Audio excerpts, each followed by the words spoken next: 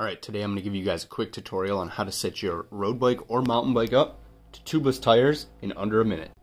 First things first, you need to make sure that your rims are tubeless compatible, and so are your tires. You need to have tubeless sealant, tubeless valves, and tubeless tape. You're going to want to pull off the existing rim strip, because these do not work with tubeless tires. Toss that out. Then you're going to take your tubeless tape and run it all the way around the rim, and then make sure it's sitting super flat.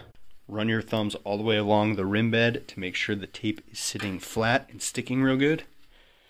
Then you find where your valve stem goes and you poke a hole through. Make sure your tubeless valve stem is tightened down real well.